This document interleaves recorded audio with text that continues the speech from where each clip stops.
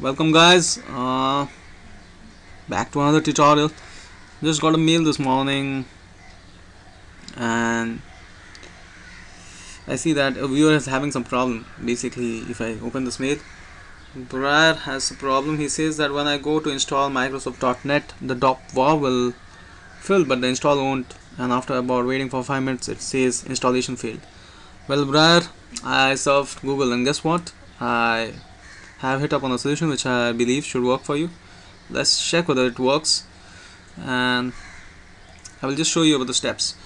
So just go to start, go to your control panel, scroll down until you reach programs and features, go there and you will have this turn Windows feature on and off. So just go and click this. I guess it's already ticked open. So this should come up. I'll just show it again. Just click this and turns Windows features on and off, along with the listed features will come on screen. So out of this list you can see that you have this Microsoft.NET framework, and it's pretty much you need to click both of this, select expand Microsoft.NET Framework 3.5.1 and tick on Windows Communication Foundation non-HTTP. So do this and also do it for XPS Viewer and XPS services. So I will repeat the steps, and just once you have done all this, just click on OK, and the Windows might take a few time to get this thing done. I mean, it takes a few minutes. I will just pause the video until this happens, for I don't want to bore you audience. There you go, it's almost done now. Maybe a couple of seconds more. I guess it took around 1 minute. I am on an i7 16GB RAM. Don't know whether that helps for getting these things done fast. Meantime that it happens, I will just explain what all we did. We had this problem of a viewer commenting that he is unable to install .NET Framework 3.5 and pretty much confused on what to do to get this rectified. Often it happens because your registry settings may be invalid, corrupted, or like one of the most common reasons which I understood after surfing on net was that when you go to your control panel and inside Windows feature, the .NET Framework options might not have been switched on, and that's what we are doing.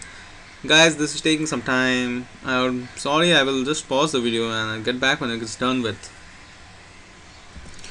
So there you go, it's been done and everything, but for me it's important that I synopsize again pretty well how to do it. So Briar, I'll just repeat the steps which I did mate. So you simply need to go to your start thing, you need to go to your control panel, need to go down until you can find your programs and features. Either go from here or you can simply click here until you go to programs and features, like here, and on the left hand side you can see turn Windows features on or off.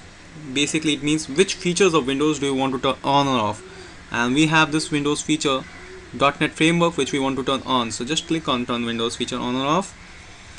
All the various Windows features are listed in front of you. This Microsoft.NET Framework which is 3.5.1 and maybe the same for your case, or depending on your version may be different. So it's very important that this tick is there, but this tick won't be there until you expand Microsoft.NET Framework and click, or rather check all the boxes which comes enclosed. So just check on that and automatically this will get assigned to the tick mark. Also do the same for XPS services and XPS Viewer. Just ensure that you have this boxes checked. So pretty much checking Microsoft.NET Framework itself will help you. So I think that should sort your problem out. And now when you try and install .NET Framework, I think it should happen like cheesecake. So just hope that helps mate, and do reward whether it works or not. I will be very interested to know whether it has worked for you, and if it did, cheers, have a great day, have great fun installing the game engine, and hope to look making exciting games with you mate.